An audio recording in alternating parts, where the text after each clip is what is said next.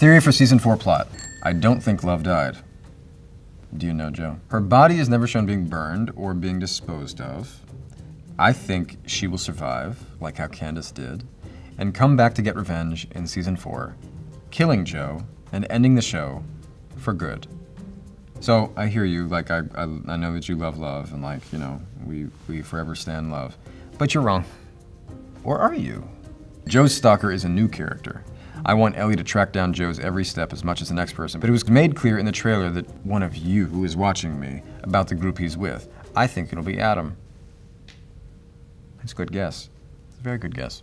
Let's go to the next one. Not only is it Kate, she is the killer by proxy. I bet she's like Love, but she manipulates people to do her bidding. She's 100% the love interest and stalker and victim this season. You're onto something.